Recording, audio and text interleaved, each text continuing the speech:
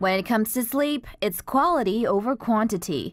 A new study has linked poor quality sleep to higher levels of a brain protein believed to cause Alzheimer's. Scientists have long believed that the neurodegenerative disorder Alzheimer's results from the buildup of tau and amyloid beta proteins in the brain.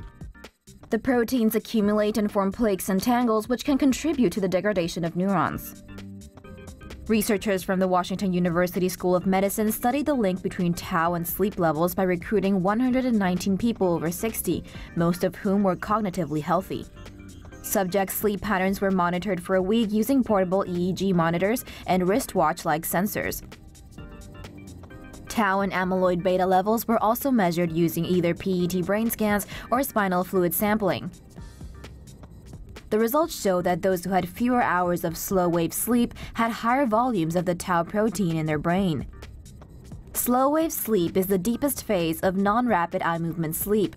This stage of the sleep cycle is also thought to be important for memory consolidation. According to study author Brendan Lucy, those who showed increased tau pathology slept more at night and napped during the day, but were not getting good quality sleep. While the findings are significant, the study is unclear on whether poor quality sleep is a cause or consequence of pathological changes in the brain.